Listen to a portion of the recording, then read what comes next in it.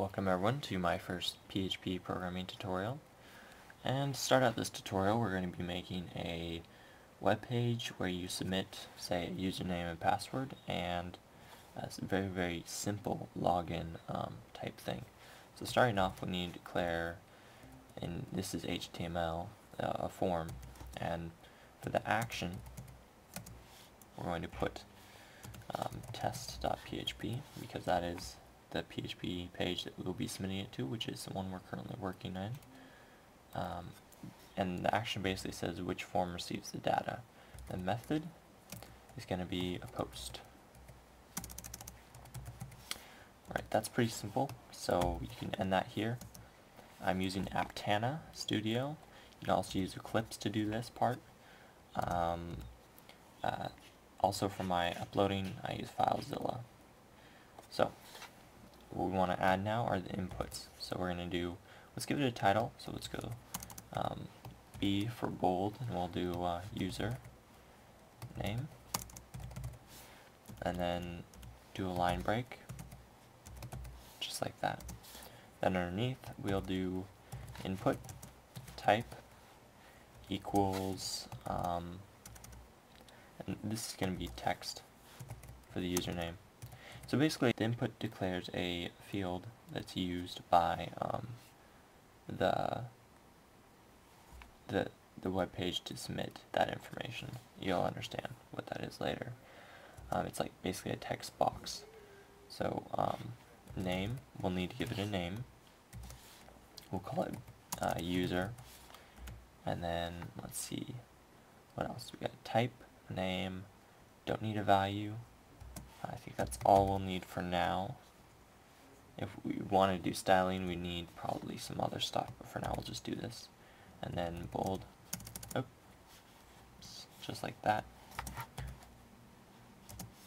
And then here and here we'll do password. There we go. So now we have a username, password, and we're going to just copy this thing down here. And this type is going to be password, just like that. Now, I'm going to go ahead and save that and upload that, and then I will go over here to my web browser. Oh, I had YouTube open. And go ahead and refresh this. Now we have a username and password, and in fact, let's do a line break here and here, just like that, and you'll see they'll move down to a more vertical type position. So let's refresh this again. There you go. Username, password, you can type in here, nothing happens. And last thing we need to submit, or last thing we need to add to this form is a submit. So I input type equals submit, just like that.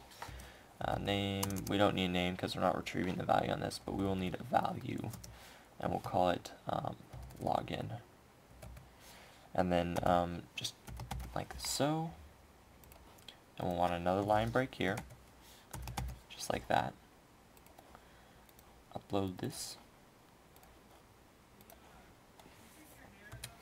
refresh, and now we have a login button.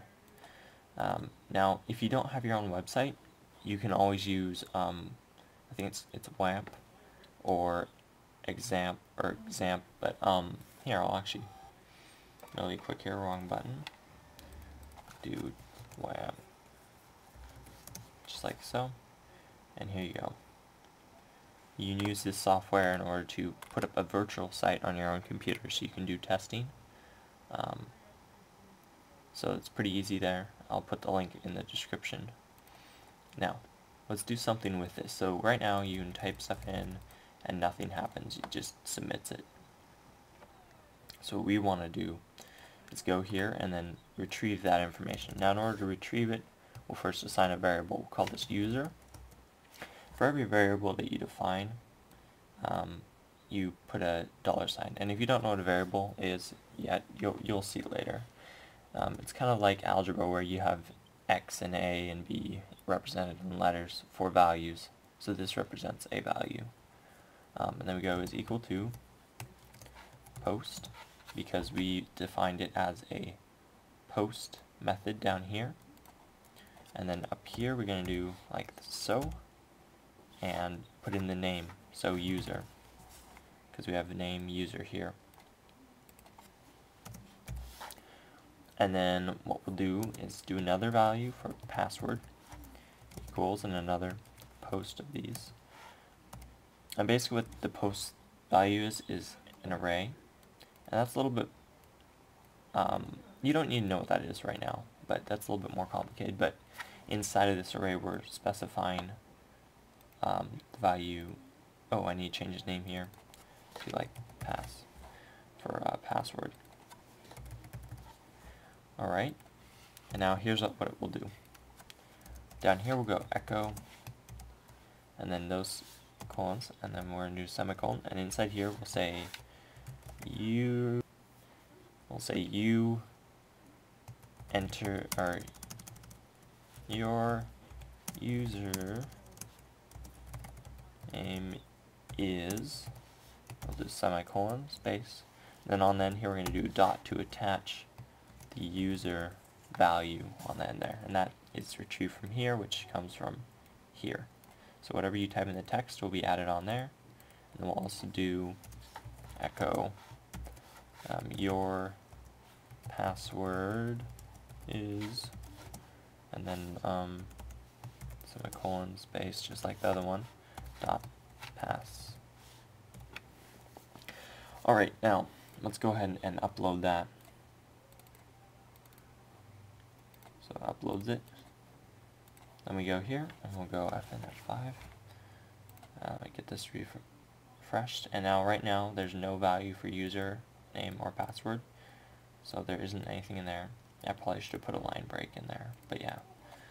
So let's type in, let's see, yeah, Brandon, just my name, and then password we'll say password. And we hit enter. It says your username is Brandon right here. Your password is password.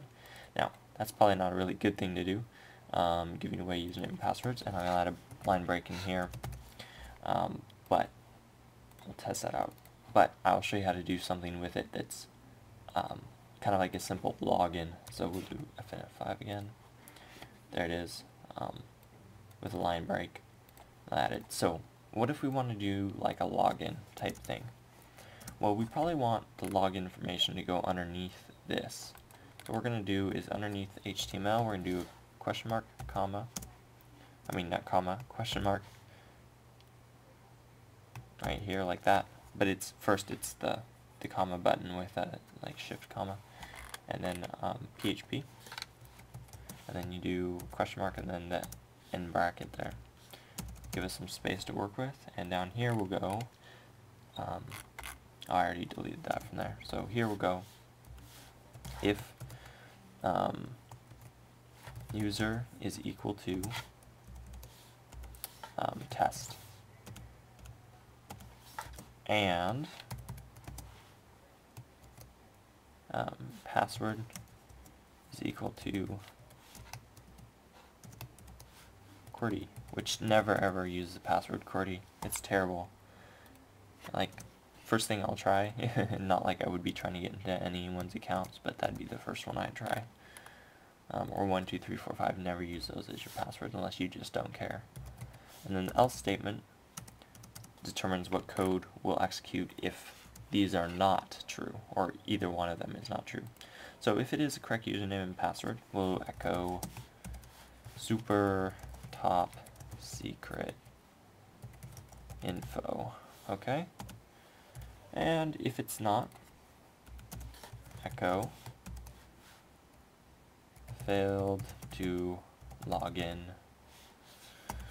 Real simple. We'll go ahead and save that, and we're going to upload that. Let's go test it out. Refresh this page again. Oh, we failed to log in because the previous password that I put in when I refreshed it was Brandon and password. So now let's try like something like that and something like this. Clearly this won't work. It'll say failed to log in. But if we do test and QWERTY, it'll say super top secret information. that's sort of how logins work. I hope you enjoyed this tutorial. Tell me what else you want to see me do here, and I'll continue doing more things. Ordinarily, you wouldn't have it hard-coded in like this. You'd have it draw the password from the database and check to see if it matched. That way you could have people creating accounts instead of just one account, like this. So I will show how to do that eventually, but not quite yet. I'll see everyone later, and I hope you enjoyed my tutorial.